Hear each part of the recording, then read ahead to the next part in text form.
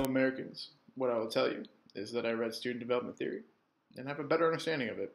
I will also tell you that I could use more work. Thank you, TJ. I'll take it from here.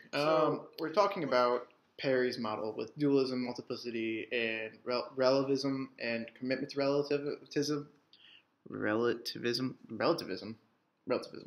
talking about the commitment to relativism. And Perry's model is a cognitive and ethical model. And so for a little bit of understanding, this whole entire reading, as Tyrone has said, was very oriented towards the faculty or the instructor.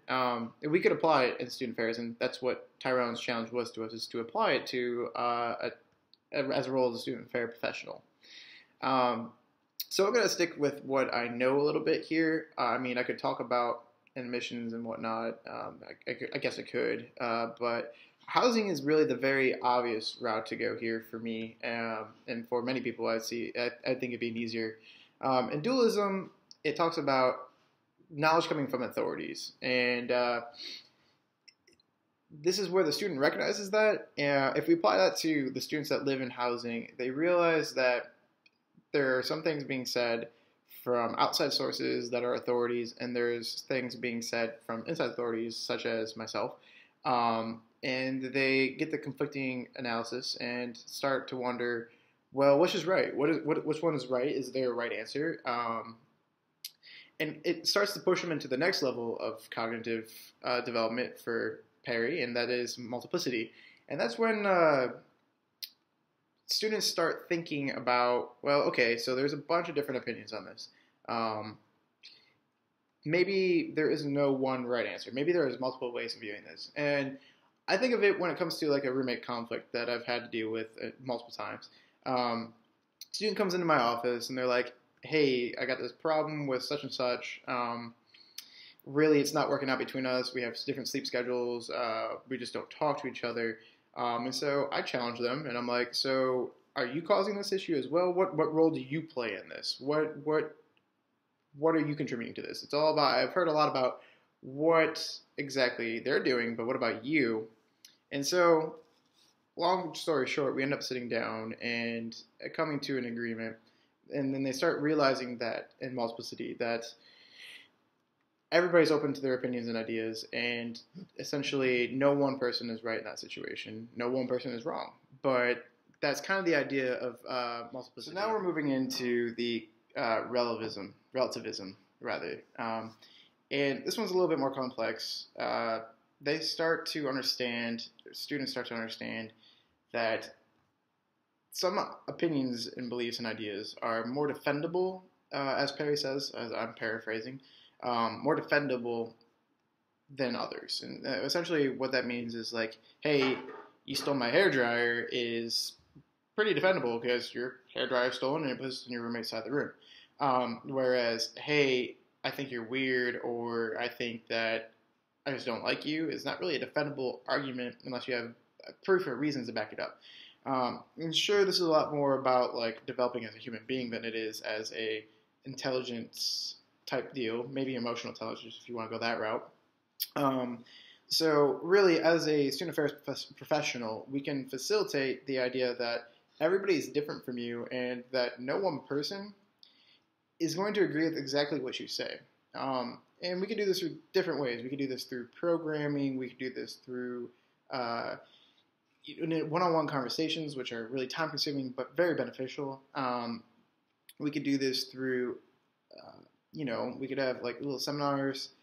But really, the most impactful way that I've experienced, at least going through these functions, are through conversations, one-on-one talks, mediations. They have all been very helpful with showing students these more critical thinking, more abstract thinking, the more developed thinking. And the last one for Perry's model is commitment to relativism. And I struggle with the idea of thinking that we can bring students to this level.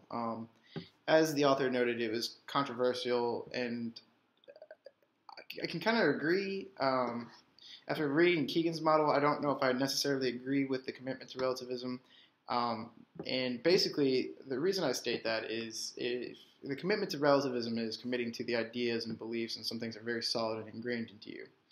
But when I was going through Keegan's model, that was towards the end of it. They had a different stage that they referenced. Keegan's fifth order of consciousness directly relates to Perry's commitment to relativism, and I tend to agree a little bit more with Keegan's model in general. So I have a little bit of a bias towards this, but in this model, in this order of consciousness that Keegan has, he talks about there's different ways of organizing reality and putting them into frames, and this is their viewpoint. So essentially beliefs and ingrained set things.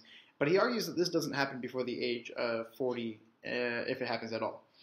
And in Perry's model, it makes it seem like at some point in your life you're going to have these set beliefs ingrained, and that's very true and it's very possible. Some people have beliefs that are impossible to change. But the argument is, can myself as a student affairs professional affect this? I don't think we can. I don't think that we can help a student come to a commitment to a belief.